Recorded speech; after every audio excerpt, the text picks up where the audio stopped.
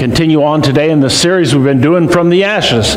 We've talked about the fact that at some point in our lives we've probably all been broken. Maybe we're going to be broken again as we realize some of our faults and our fallibilities and everything. And we're looking at examples through the Bible of how Jesus lived his life and some other Bible characters, and to see the steps they went through and the principles that we need. And as we've gone through this so far, we started out talking about temptation. We realize none of us are exempt from temptations as we examine the temptations that Jesus himself faced. We all will face temptations, so we have to learn how to stand up against them. In the second week, we talked about humility, the humility that we have to have, our state of mind and how we look at things. We need to remember that humility. And then we talked last time about contemplation, how we take time to meditate and think about God's Word and what it all means. And we have to spend time mulling it over, so to speak. So we have to do that. So we want to go on this week and we want to talk about the next thing, confession. Do we all know what confession means? We're going to find out today. Maybe we can have some new aspects on it. Maybe you understand this better than I do, but we'll find out. So if we want to start out, let's stand together and read the passage that's been our theme passage for this whole series.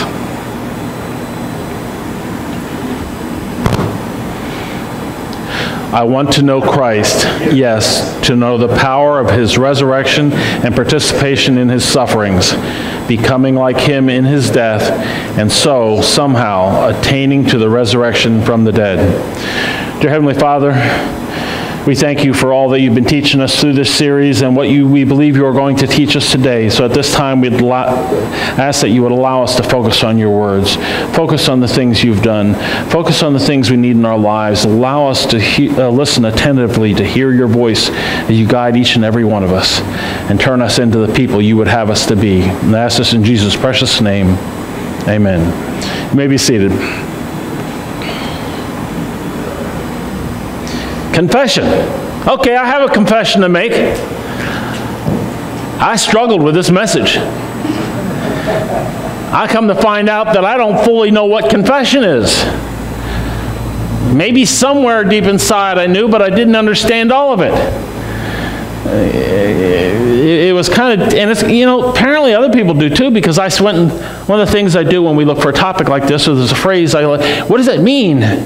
So I go into the dictionary and look and what's the definition? The definitions are from different dictionaries. Didn't make sense. They didn't sound like they melded together real well.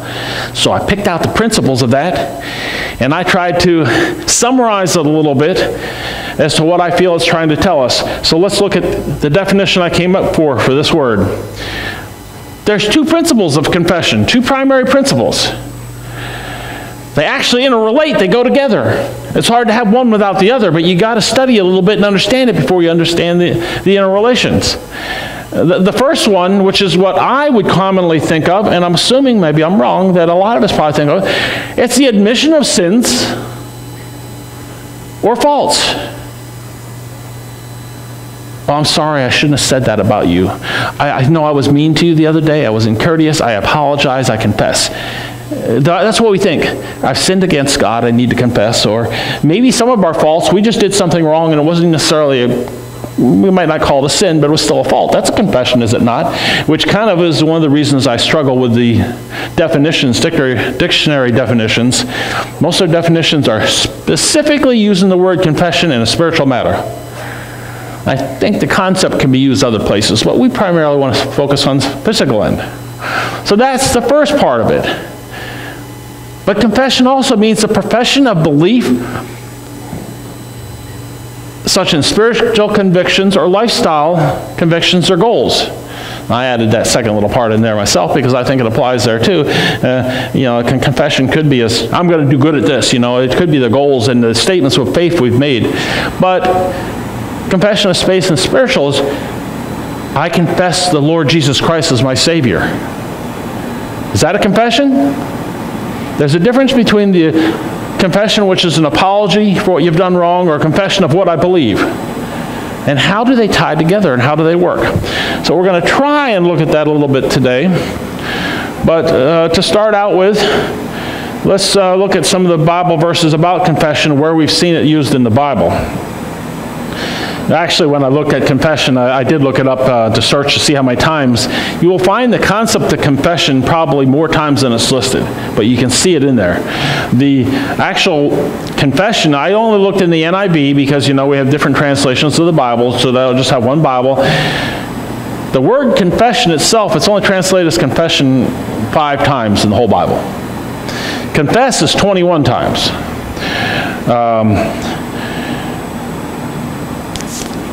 Which was interesting. The 5 times, the actual confession seemed to relate to that second definition, the profession of faith. Confess usually meant asking of forgiveness for sins.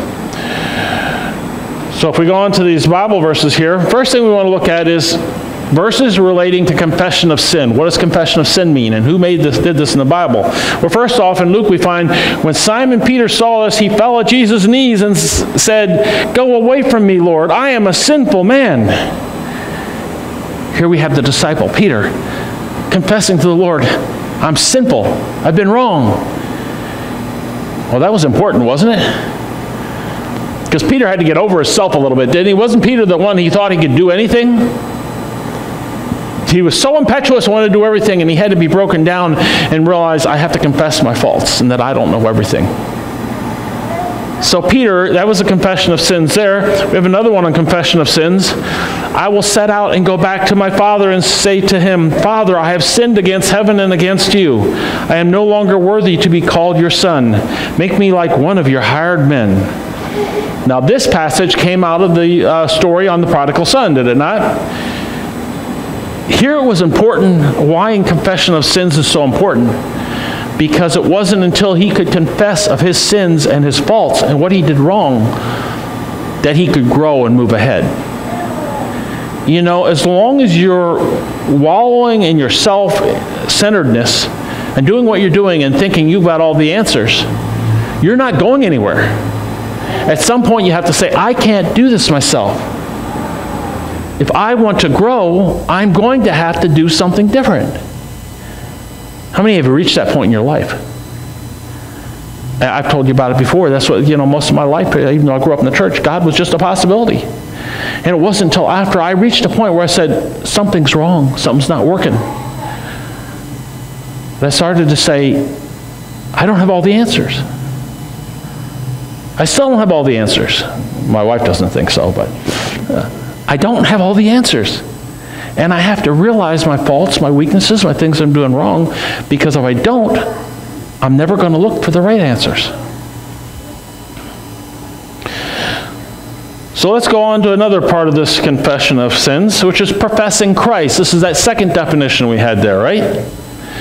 Well, who did this? Simon Peter answered, "You are the Christ, the Son of the living God." Well, didn't we just talk about Peter? He confessed his sins, but he also declared Jesus as Lord. He did them both. Do we have to do them both? I think so. Let's see if we got another passage on this. In John, "Come see a man who told me everything I ever did. Could this be the Christ?" Anybody remember who said that? The woman at the well. Our church is the well. That very well we're talking about. That's where it came from. The Samaritan woman, an outcast, a sinful woman. And suddenly she met this man, Jesus, at the well, who told her all these amazing things. He told her things that she didn't tell him. He already knew this about her and told us all this stuff. And what did she do after that? She became the first missionary to Samaria. The outcast in Samaria. And what did she do? She ran to town and she says, "Oh, you got to come see this man I met. He's got to be the Messiah. He's told me all these things. Who else could tell me such things?" That is a profession of faith, a profession of belief. She professed that I believe this man that I have met is the Messiah. And she was willing to state it, even if it meant shame and ridicule, because, she wasn't very well accepted in town with her lifestyle. But she said, this is more important. Professing what you believe and who you believe in is important because it gives you strength, it gives you courage, it gives you power.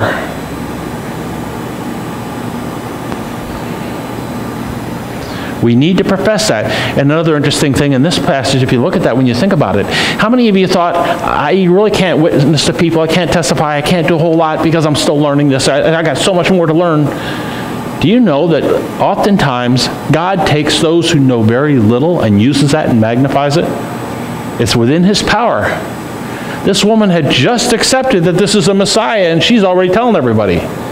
That's who oftentimes is used mightily. It's not the deep scholars who have their heads in the books all day long. It's the people who are willing to go out and just profess it and live it. And let's look at another category here. Professing or denying Christ. I wanted to look at the fact that there's a choice here. Look at this passage in Matthew. Jesus says, whomever acknowledges me before men, I will also acknowledge him before my Father in heaven. But whoever disowns me before men, I will disown him before my Father in heaven. This is a choice and its consequences. The choice of whether or not we profess Christ as Lord and Savior. Confession of Christ needs to be done in word, actions, and deeds. It says profess to other people. What do? It means we tell people about Jesus. No, it's like Dr. Matt said when he was here last week, is that we don't go out and preach on the preacher's corners like quoting Scripture in an obnoxious way, overbearing way. But we find a way to build relationships with people, but we are not afraid to, in the conversation, pull out the fact that, yeah, I once struggled with those same things, and this is what happened with me. I got to meet Jesus, and this is what he convicted me of. Tom and I were talking about this earlier, too. Be careful how you present it. Do it in conversation. It's not a debate. To you it's been decided, it hasn't to them. If you want to come down and pound the Word of God into somebody, they are going to shut you out. But you have to look for that time in the conversation to present your viewpoints in a way that's non-threatening, but makes them think. How many of you were forced to believe in Christ? If you were, I feel sorry for you because I wonder if you've made a true commitment. We have to choose that. But in this passage, he's saying, you need to profess me to others. That way I know you love me enough and I'll tell my Father about you. But if you're ashamed of me, I'm going to be ashamed of you too. Oh, you mean I can't just come to church on Sunday? That isn't good enough? No, not according to Scripture. We have to live it. We have to show it through what we say to people, how we treat people. If all you do is come to church on Sunday or watch the videos, messages online, and say, I'm a Christian, but that's all you ever do, no, you're performing religious acts. Christianity is something we live, and it's a choice we have to make.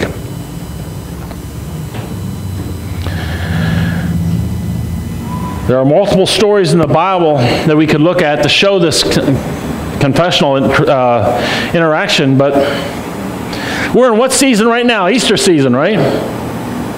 So let's see if we can tie something that ties into the Easter season that shows this. We could have used prodigal son or any number of passages, but we recently preached on that anyway. So let's look at the Easter season story on this. And let's walk through this and see what we see. First, 2 other men, both criminals, were also led with him to be executed.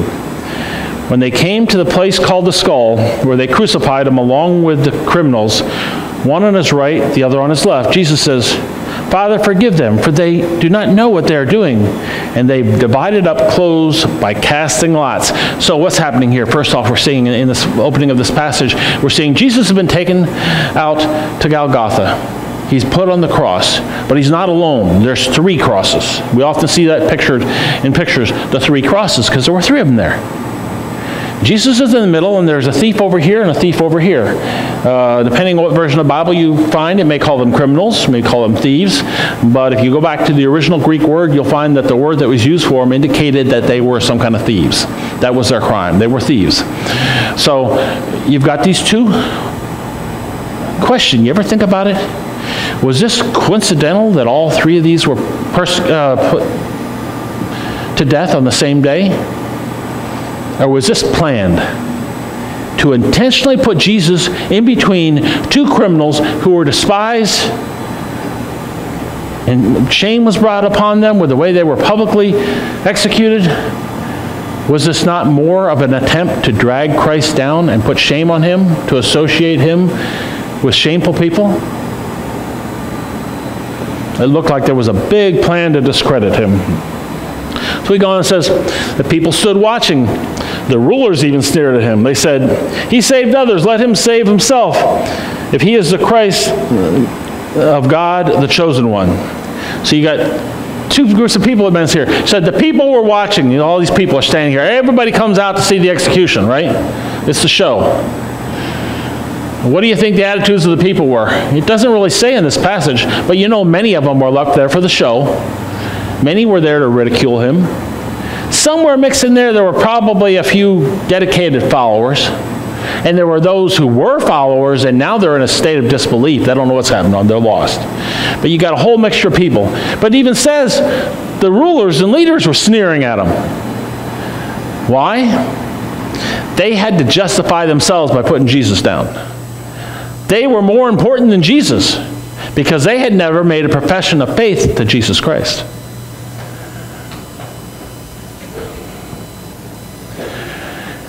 And it says the soldiers also came up and mocked him. They offered him wine and vinegar and said, if you are the King of Jews, save yourself. Even the soldiers mocked him.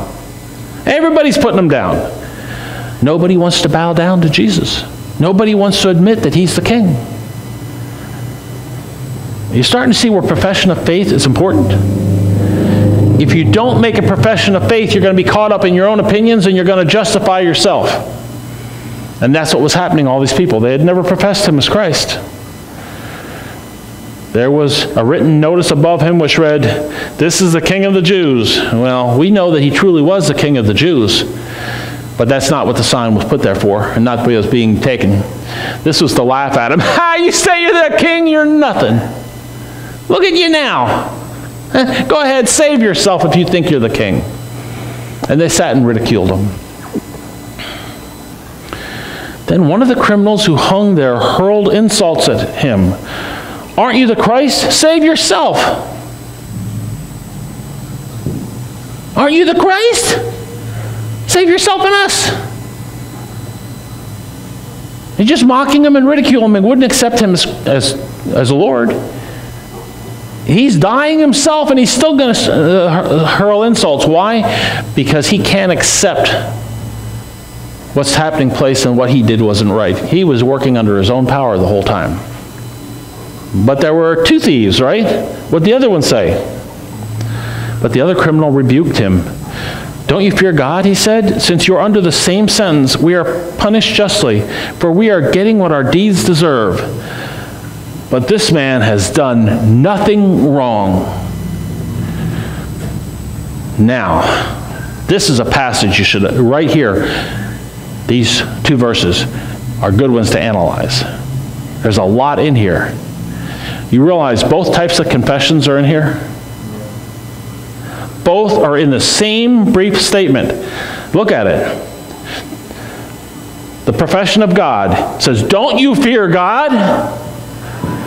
Did he not profess right there that God is real?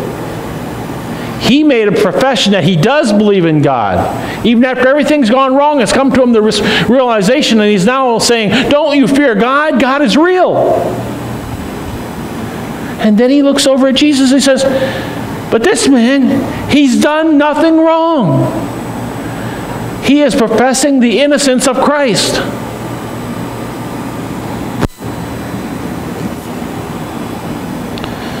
And a confession of sins, though, he says, we are punished justly, for we are getting what our deeds deserve. Did he not just confess at that point that he had been wrong? Both work together. We have to do both. And then we conclude this passage which says, then he said, Jesus, remember me when you come into your kingdom. Jesus answered him, I tell you the truth, today you will be with me in paradise. It's again, choices and consequences. One thief denied him. One thief would not acknowledge that he was the Lord. And he was lost forever. I don't think we have any question of where he ended up. But this other thief acknowledged him. What did he say there? He says, remember me when you come into your kingdom. He was now acknowledged him as not only this man beside him, but he had acknowledged God. And now he's understanding that you are the Son of God. You are the Messiah. And he's probably thinking, why didn't I see this sooner? But he has acknowledged him. He has professed him as Lord and Savior. He's already admitted his faults. And he was saved. Jesus said, you will be with me in paradise.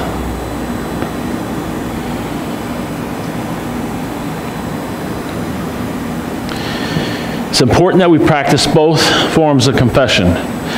Confessions of belief and confession of sin. The two are interrelated.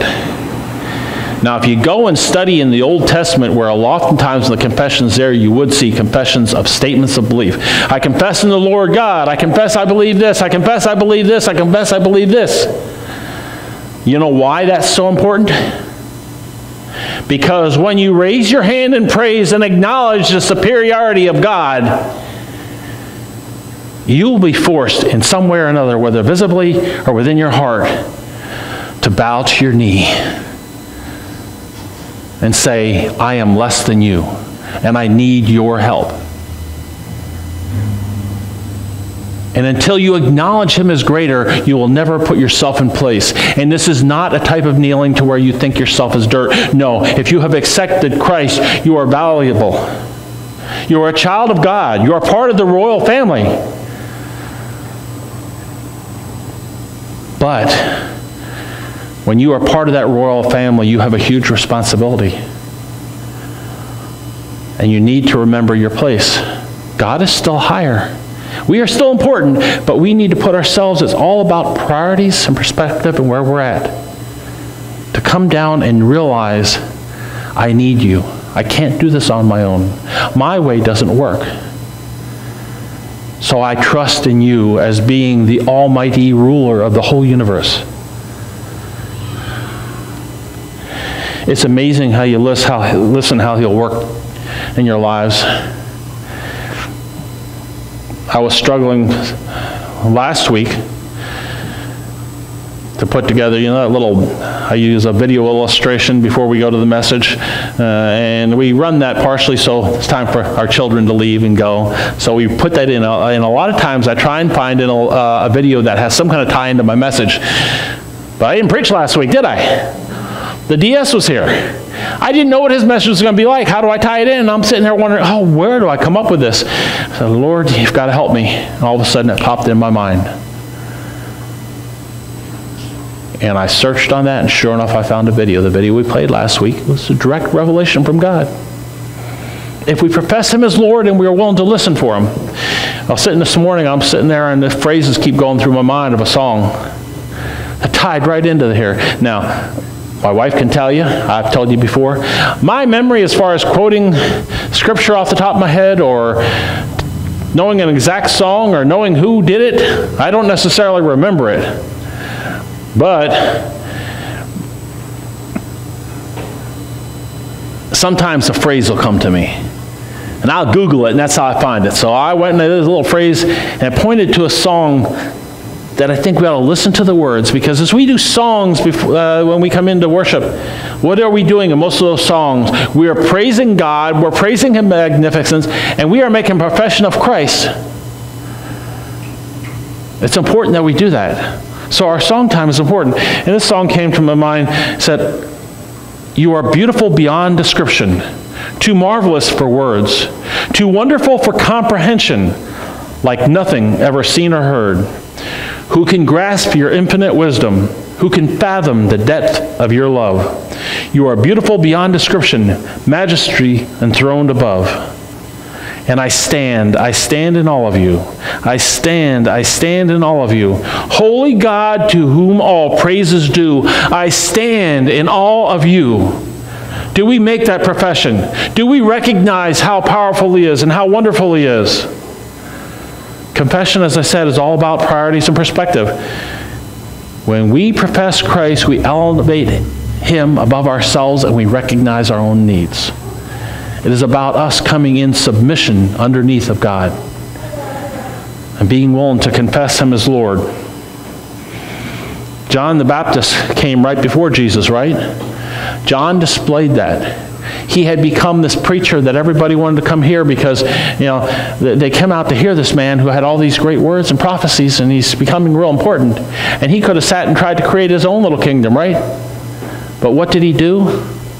Well, we see several passages that what John said. In John 3:30 we find, He must become greater and I must become less. He never said, I have to be unimportant. I'm not dirt. He was still important. But He says, my job is to elevate Christ.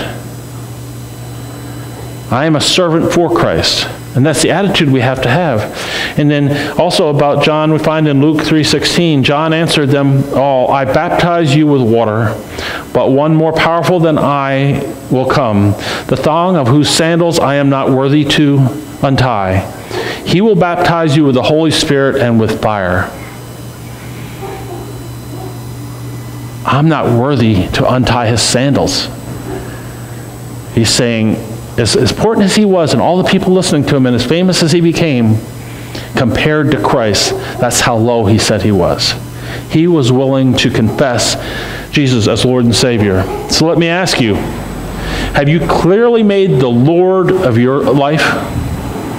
Is Jesus the Lord of your life? Or are you just playing with it? What sins in your life may need to be confessed so that your relationship with Christ can be restored? I struggle with that one. Which comes first? Sometimes it's confessing our faults and sins that allows us to see Christ higher. Kind of like the chicken and the egg, which came first. Or is it when we profess that we see our sins? I think they bounce back and forth because we profess and we see some of our sins, or whichever would happen first, I think they go back and forth. It is by pursuing both forms of confession that we're going to grow. So that's what we have to look for. So let's close in prayer. Dear Heavenly Father, we thank You for this message today, Lord. We do acknowledge You as the Lord of our lives, and we realize that You are the one who made us. You are the one we owe everything to. You are the one that can guide us through every turmoil and trouble spot in our lives. So we ask that You would guide us and give us courage and strength to not only profess You openly, not in private, but openly, to make sure everybody knows who we are following, and also give us the courage to confess to our sins and our faults, and to allow You to cleanse us and turn us into the people You would have us to be. And I ask this in Jesus' precious name. Amen.